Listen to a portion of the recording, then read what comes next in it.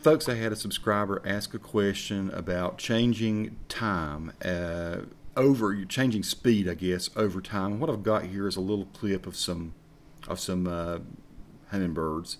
So what I did, I already set my in and out. This is a very short clip, a few seconds really.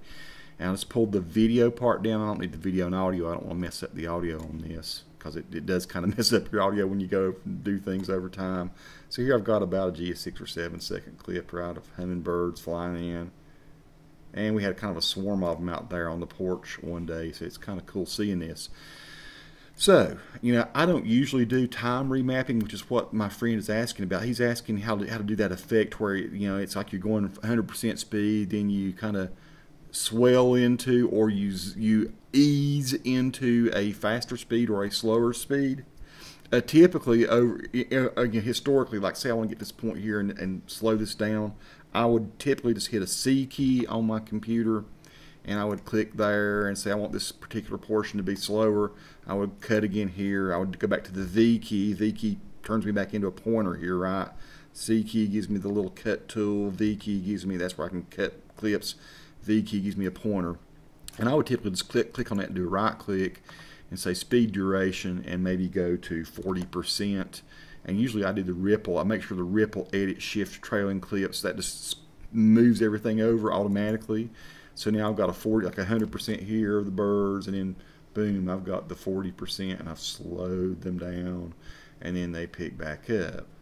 Well, that's not what my friend wants to do. I'm going to delete these. I'm going to pull this back out again. It's the same clip, right?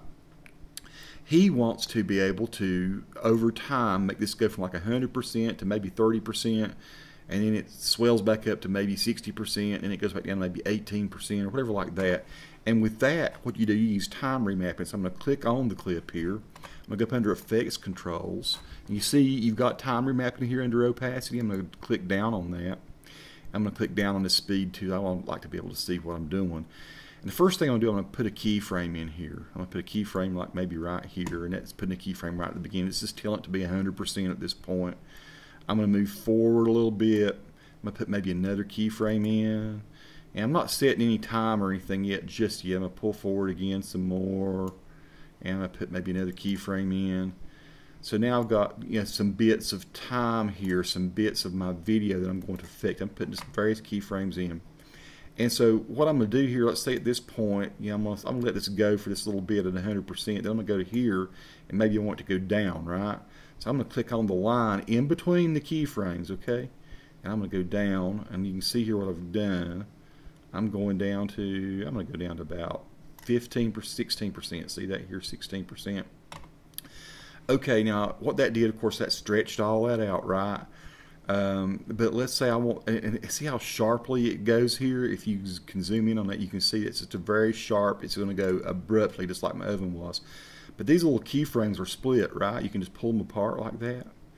And looky there, you've got a little like Bezier curve thing, right? So if I click on this again, I'm sorry, you got to click on the little thing here. I'm going to zoom in where I can see it a little bit better, and I'm going to smooth that out, right? So now I have just I've made sort of a curve.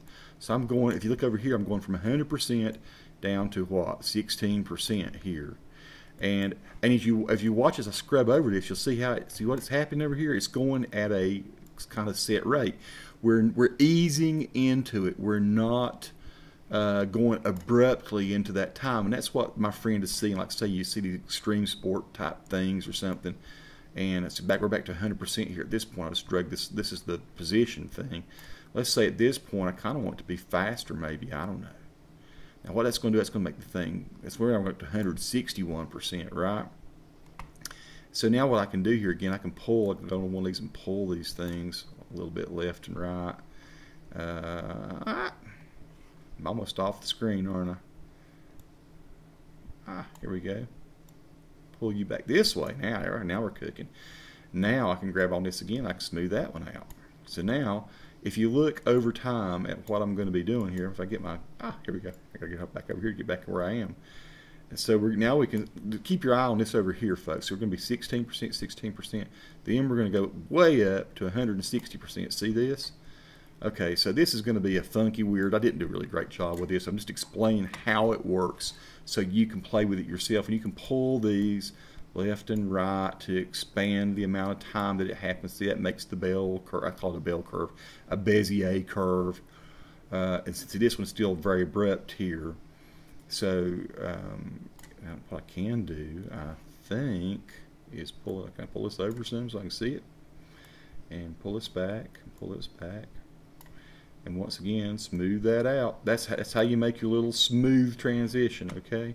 So I'm going to pull us back to the very beginning. Let's click on this and let's do the tilde key. The tilde key is right to the left of the 1, and it's above the tab on your, if you're looking on your regular keyboard. Now we're at the very beginning. I'm going to hit play. Let's watch your 100%. Then we're going to go down to real slow, 16%. So now those hummingbirds are just really creeping along. Then we should go back up to there. Now it's like 160%. And there you go, folks. I've just affected time, and I've done it with curves, not just abrupt time changes. This is called time remapping in Premiere Pro. You can actually go backward with it. I usually just, if I'm going to hit the tilde key again to get out, if I'm going to go backward, that's a whole different ball of wax. Let me know if you want a tutorial on that. I'll let you know how that happens as well. But so there you go, folks. That's how you do your kind of, like, imagine you're doing a GoPro Hero 3 and you're going 120 frames a second, 720p on a skateboard, or you're in the tube surfing, or you're skiing downhill or whatever, and you want to do that real cool effect where you kind of ease in and ease out, and the snow's flying around, waves are crashing, and your board's flipping. That's the way you do this with Premiere Pro. There's other ways to do it with different programs. This is what they give you, and if you practice around with it, there's some really cool effects you'll be able to get out of that, and you can see how fast you can make the transition, change to the speed of it, and all here, boom. That happened pretty fast. You might want it to be slower. You pull it back that way, and it's a slower ease into it, and we're going to ease back up. Boom. Crazy fast. Folks, hope that helps. Peace to everyone. Let me know if you have additional questions, and I will try to help. Subscribe if you like. Take it easy.